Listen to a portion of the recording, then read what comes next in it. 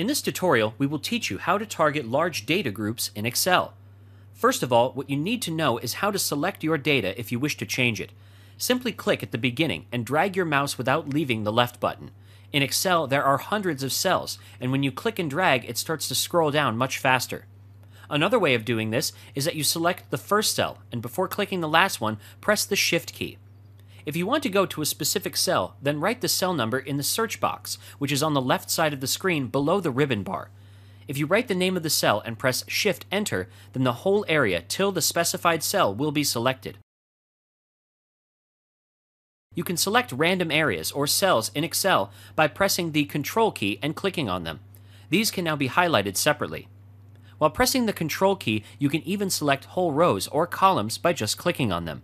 This is usually done when you want to change the font size, color, etc.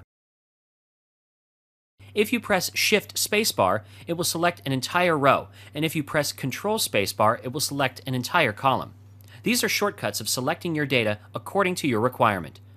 If you press Control A, it will select the current region, and if you press Control A again, it will select the entire sheet. Another way of doing that is by clicking on the small gray box on the upper left corner of the sheet, where columns and rows meet. You can now make alterations to your data. For example, make it all bold.